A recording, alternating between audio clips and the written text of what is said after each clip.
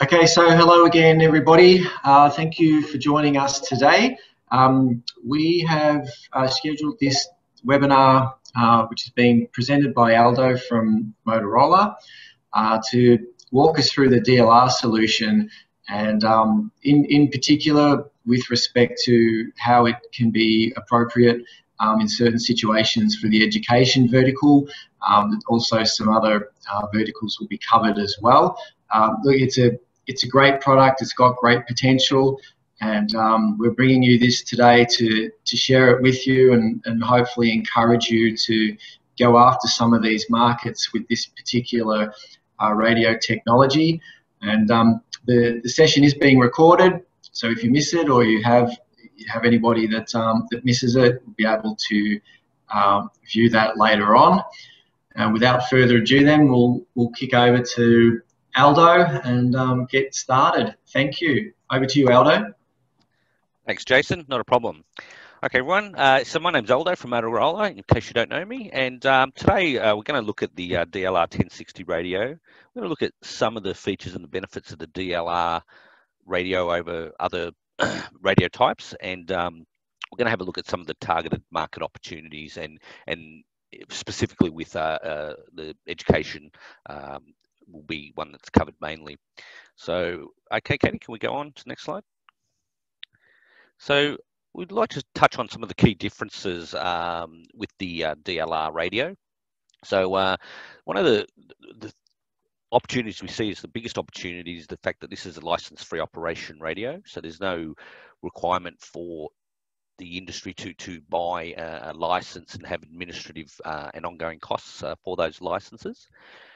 As a license-free radio, we also have the ability to have multiple channels. Now, when we talk about channels in the digital radios, we often refer them as user groups. So I'll interchange the word either channels or user groups within the presentation. It's being digital, it's quite a secure digital type communication, so assuring that the communications are private and generally interference-free. We know in the past, from past experiences, schools were often tried to buy off-the-shelf blister pack CB type radios, and we all know that there's no real level of privacy there, and anyone can sort of join in and interfere on channels. So that is a great benefit with the secure communications. It's actually got quite a good range, in-building range. We're going to look at the specs shortly, but it works in the 900 meg spectrum, so we get good in-building penetration. When we see the picture of the device, it does actually have a little external fixed antenna, which gives us good coverage compared to maybe even a UHF product, even though there's no repeater within this system.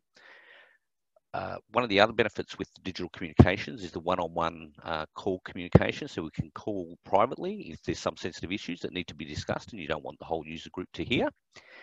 And really the where it fits really well into the education system is a simple operation, things that talk permit tones and voice prompts.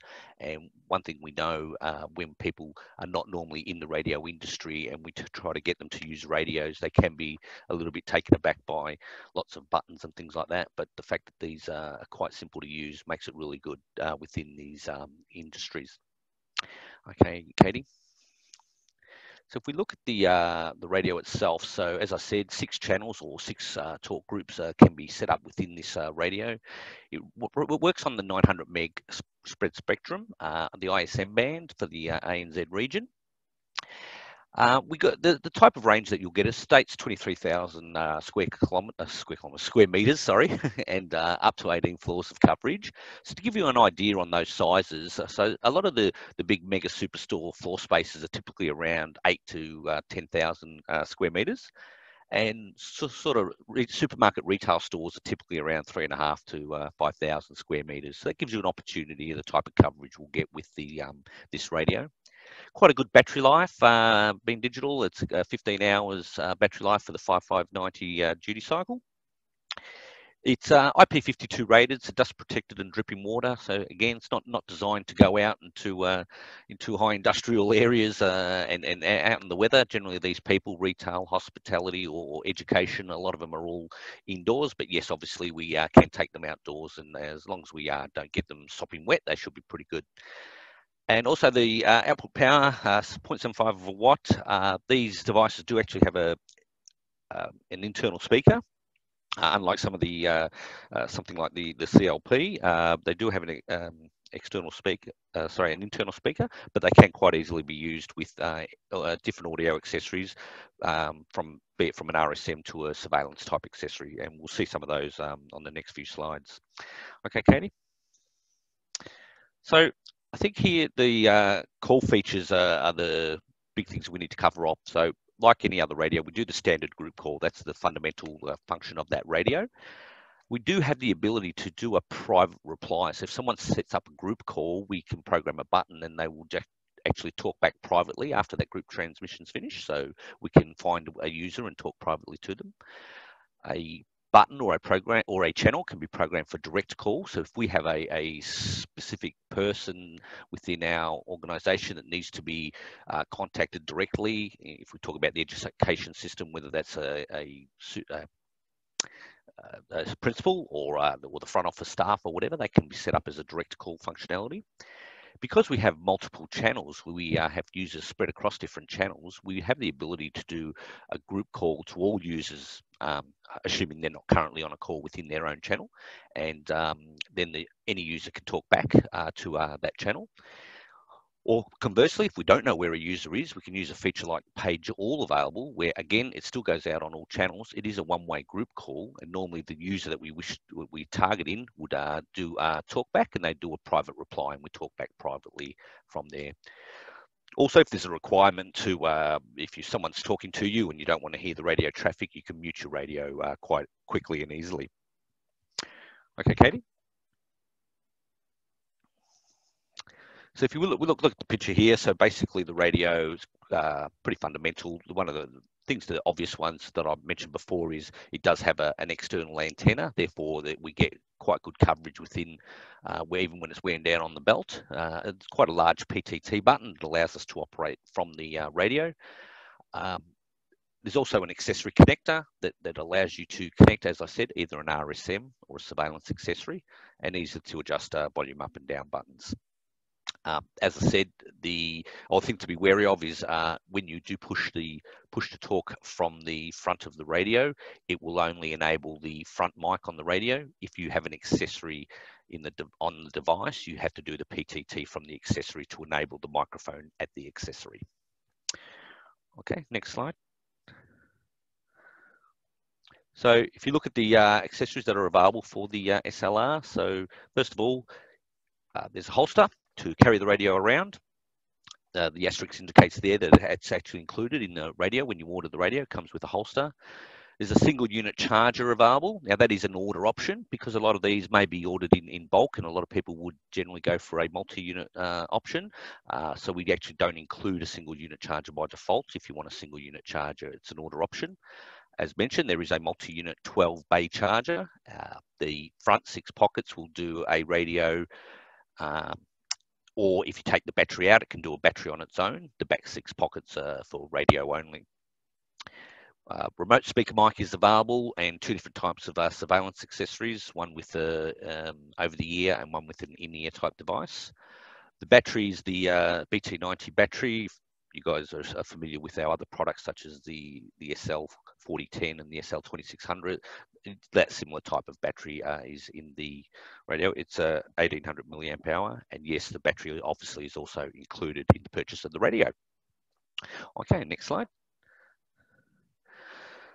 So I guess here what we want to show first and foremost is the slide is the potential for the education market in both Australia and New Zealand. As you would have heard, if you're part of the Motorola Solutions program, there were huge and viable opportunities for your business that is outside your normal place of business that you might sell into. So this is an opportunity where you may not have looked in the past for many reasons, be it for we never had a product that would be suitable for that market. COVID has affected a lot of different verticals, but schools will always constantly be growing, as long as there's always a growing population. Revenue generated just in public schools alone in Australia is almost about $3 billion, and with over 4 million students in ANZ that require constant coordination and safety of those students.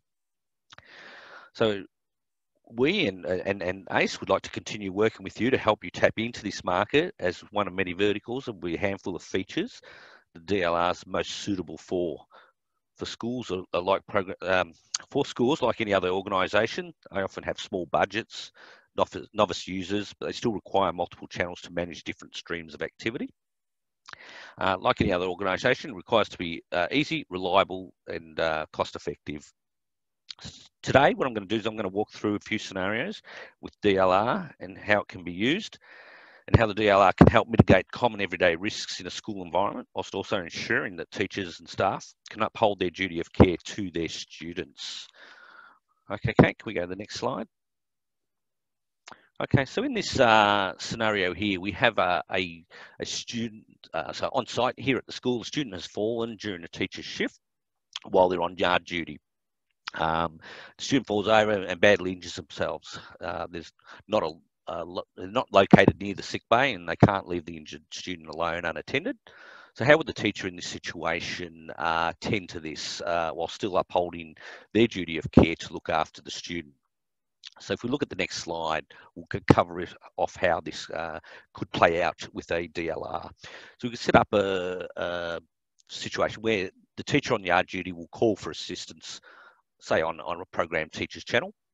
Another teacher would reply and confirm that they're on their way to help out with this situation. A yard duty teacher could at any time do a page all if she wants to find if there's a dedicated first aid officer or something like that, find out where that first aid officer will do a private reply, because we don't want everyone on the channel to be necessarily to hear what's going on, and they would come to the scene. The first aid officer could potentially have a button program for direct call to the office reception, and they will contact that office reception. The office reception could then prepare the sick bay or call an ambulance, and then report back that they're ready to go and they've got the sick bay ready, and then an ambulance has been called. So as you can see, this could allow. Now, this could normally happen just on a single channel. You could have everyone using one channel, but as you can see, for some reasons, there would be benefits in being able to separate the users off so that not everyone hears every single conversation within that system. So let's look at another scenario within the school.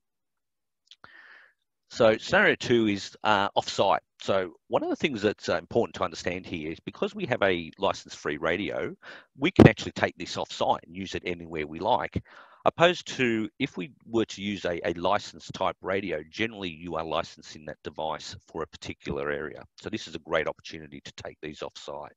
So student being walked to their local swimming pool for their local sports day. They're walking in pairs with a volunteer and teachers either at the front or the end of the queue while walking them to the event. If there's someone lagging behind, or someone's fallen over, and we need to get in contact with other people within that line to let them know what's going on and to wait up or something like that, we can have that situation. How can we get that communication through to those staff members? So if we look at the next slide. So first of all, as I said, a lot of schools would go through and have volunteers during these events, and they have a lot of volunteers who probably have never used radios before. So the fact that these radios are quite easy to operate, they allow new staff members or volunteers to pick up the radio and be able to start communicating quite quickly. I mean, we have voice prompts that identify what the operational channel is, so it does actually announce. If you call it the excursion channel, however you want to call it, that will be announced on the channel.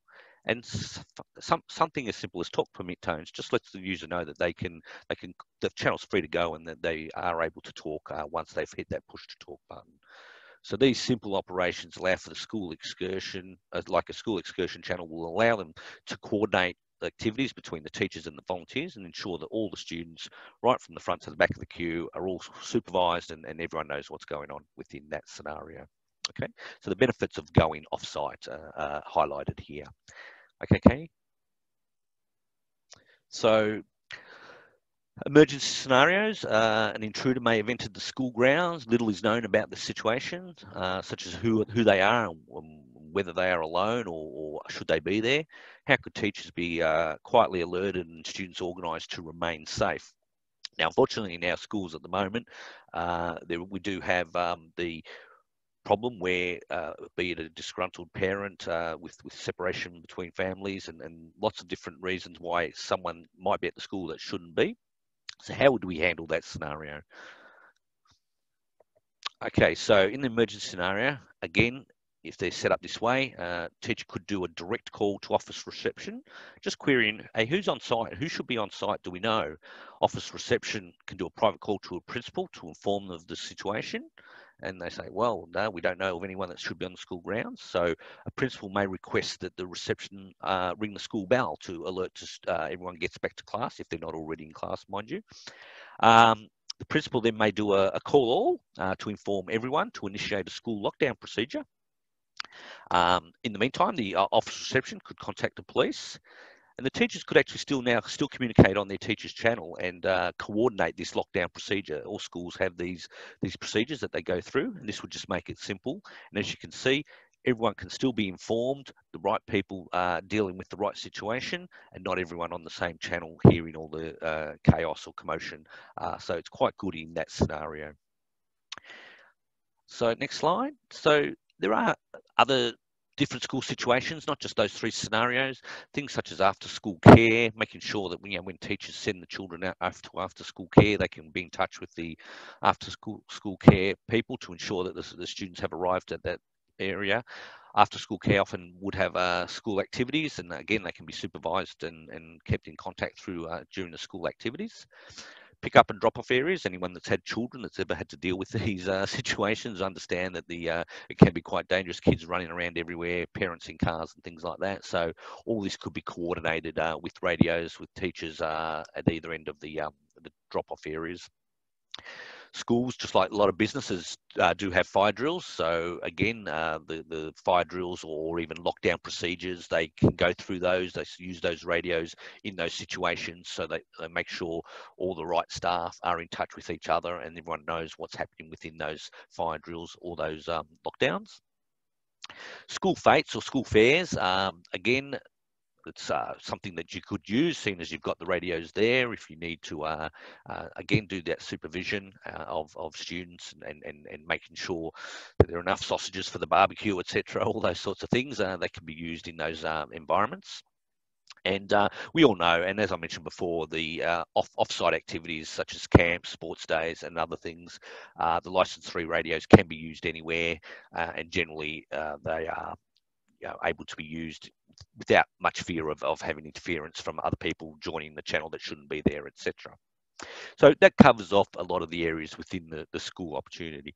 Now we know DLR is not just in that. This is just a market that we see a good opportunity to.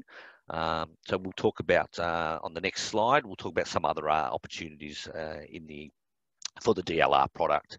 Again, because of its ease of use and able to have that coordination amongst different users and on different channels, it could be used in that hospitality or restaurant type environment where you have people at the front or staff at the front greeting people, and then you might say, oh, table for 4, have you got anything available? They could call the wait staff and find out, is there a table available, or how long will it be before a table's cleared and available for them?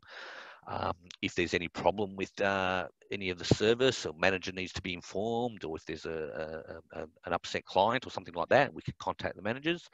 The efficiency of been able to notify servers or drink staff or people like that to say, hey, these meals are ready, etc. So it just it speeds up that whole process and gives a better experience for the customer.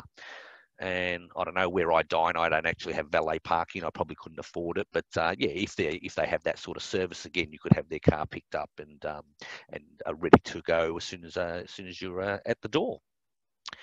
Another example, next slide, Katie. So we could talk about a little bit in the retail space. So you can give the retail customer a better experience with more direct communication with the staff. So cashiers can get price checks, or if a barcode doesn't scan or it scans a price and the customer thinks, oh, that's not the price that was on the shelf, etc. They can get their staff to check that shelf price and make sure it matches up.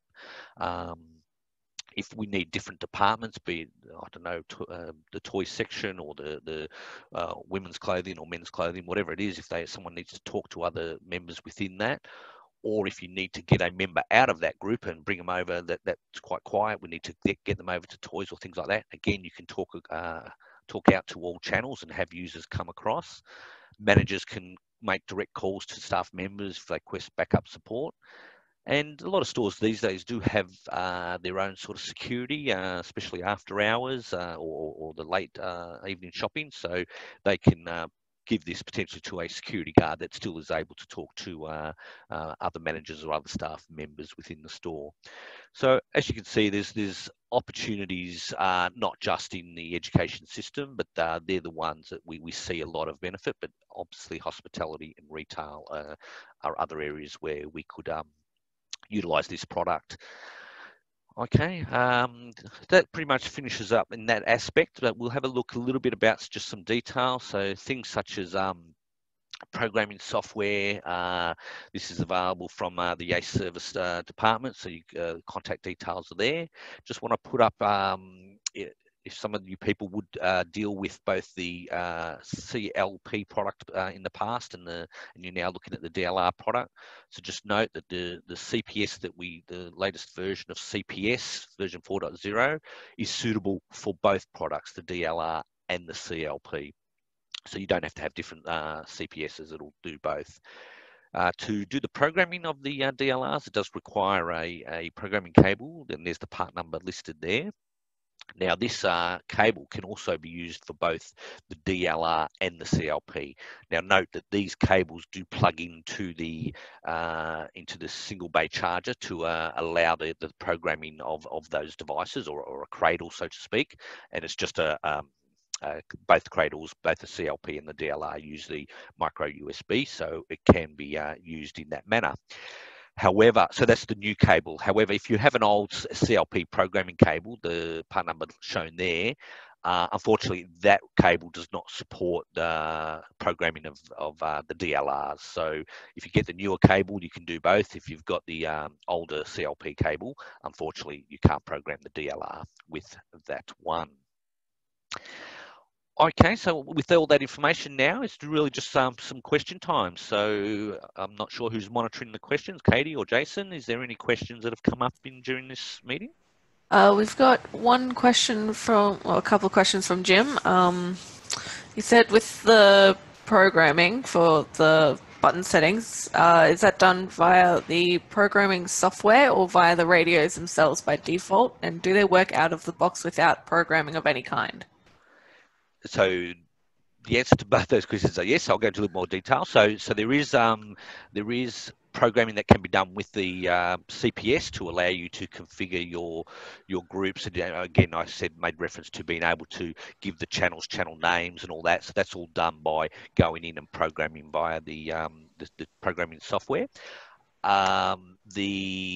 There is a level of programming that can be done from the radio, but obviously that's I don't know exactly all the details, but it's definitely shown in the user manual that allows you to do those fields. They would generally be some adjustment or changes that you could do. You would do the main programming in the CPS, but yes, there is programming capability from the radio. And sorry, what was the final one? Oh, can they be used straight out of the box? Yes, they could be used straight out of the box, but as I said, it'll just be announced as channel 1, channel 2, etc. And the default programming of the top button is private reply. So you could use it out of the box and also be able to do more customized version of it. Just one thing that's important to understand is that the radio does do it through what we call a spread spectrum and frequency hopping. So we have a functionality, a setting within the radio called profile ID. And generally what you would do is you would give a customer a unique profile ID. And the idea of that is if you go into, or whether there's if we're talking in the retail space, but if you go to 2 retail outlets and they're in the same shopping centre, right, you don't want them to get crosstalk amongst each other. So you give them a different profile ID, therefore they would skip and hop through different channels, so there wouldn't be a clash in that scenario. So out of the box, they're all going to be defaulted to the same. Okay, another question here. Is it a Motorola 2-pin connector like the DEP 450 or a single pin? It's similar to a DEP 450. However, we don't recommend, we have the accessories that are listed, the approved accessories for that device. So I don't know what would happen if you would plug a DEP450 RSM into the radio. It may or may not work, but that's not the certified accessory. The part number of the RSM will be potentially for that. I'd need to check if it's one and the same, but it's the 2-pin. I've also got, can we confirm the distance / coverage of these? So as I said, the does depend on a lot of things, the environmental factors. Are we talking through buildings, across buildings and concrete things? They are 900 meg, so they have good in-building penetration. And the examples we gave earlier was, we said it was 23,000 square meters that it does cover, and a large mega store, generally like Mitre 10 and those sorts of stores, they would be potentially, what did I say? I think I said about 8,000. So, and when we're talking about, if we're talking about in a multi-level complex, there was a reference to, I think, 8 floors or 10 floors in that. Like anything though, it's always best to do a coverage test before you, as a proof of concept that it will work in the environment required. We always recommend that, whether the licensed or unlicensed radios, you always should be doing a coverage test. I've also got another one asking, how many DLR radio models are available? So the good old internet can be a little bit confusing. So in other regions, there are different models. We only have one model. It's the DLR 1060, and it's a 6-channel. In the US or in America regions, they do have a 2-channel version of this. We are not introducing the 2-channel version, just the 6-channel DLR 1060. Also, will there be a 6-way multi-charger available, or only the 12-way? No, only the 12-way. Okay. Has any range testing been performed compared to traditional UHF 2-way? So we've done a comparison with the CLP radio, which are both 1 watt devices. So we actually had some pretty good results with the DLR compared to the CLP, and I think a lot of that has to do with the CLP has a internal antenna, and when it's worn down low on the body, it's obviously gets compromised a little bit with coverage, because the DLR has a external antenna, external mounted antenna. It's fixed, but it's external mounted. We had pretty good results compared to the CLP at the same power level. Better results. Okay. Any interference issues in the ISM band? Well, the ISM band is the 2.4, is it? I think off the top of your head. Like anything, there's potential going to be a lot of free spectrum. It's an unlicensed spectrum, so there could be potential, but again, with the profile ID, if you see any problems in that, you can change the profile ID, which would give you different skips to different channels. Continuing on from that same question, tools for identifying any interference in the area.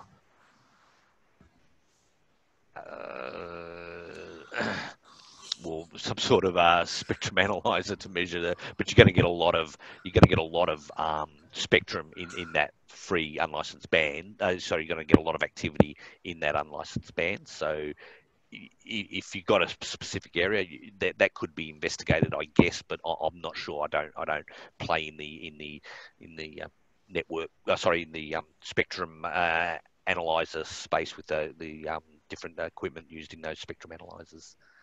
Sorry. And one more for now. They have other 900 megahertz devices that have noticed some interference from Optus cell towers on certain channels. Has that been seen in the field yet with these? So again, the ISM spectrum. So we had to. This radio is different to the US model radio, because the US model has about I think it's 5 or 10 extra meg of spectrum. These had to be reduced in their spectrum in that 900 meg so that it wouldn't interfere with that. So these meet all the ACMA type approvals. We went through a process. As I said, we had to reduce the ISM band that suits the Australian market. So it all fits in the free unlicensed ISM band that should be outside of the carrier band. Okay. Has Motorola released a list price for the units? Yeah, it's all. I didn't put pricing on there, but yeah, it's. I'm not actually sure of the pricing, but yes, this is released. This has been released since I think it was earlier this year. This is just our opportunity to get some more exposure to it and get it out there in the market. So you can get that price off ACE. They would have that detail. Got another one here. Microphone companies like Sennheiser actually have software that uses the mic receiver to look for channel issues. Does Motorola do something similar? I'm not aware. No, I'm not aware that we have any. I'm not aware of the Sennheiser one, but I'm not aware that we have anything in that space. Were there any other questions for now? Or I think we're all good. Let's got one more coming up, I think. Sheridan has stated the RRP is 320 excluding GST, just for everyone's information. And then another question, just double checking what was heard earlier. The big PTT button on the front only does internal microphone, and the earpiece microphones have to use the earpiece PTT, correct? Yes, that is correct. Okay. I believe that's all of the questions that we've had. Excellent. Thank you very much for allowing me to present to your resellers, and yeah, I hope I've given you enough information. If you have any questions, please forward them through to ACE, and if there's something that they're not sure about, they'll come to me. I'm happy to share any extra information. Aldo, thanks so much for your time today and for sharing that with everybody. And thanks for all who attended. We will be sending a recording of this webinar to everybody, along with some supporting information as well. And if, as Aldo said, if you're interested to learn more, there we go. Katie's just put the contacts up there. Reach out to us and we'll help you out. Happy hunting, and let's hope we can find some good opportunities. Thanks, everyone. Good selling. Thank you. Okay then. Bye-bye.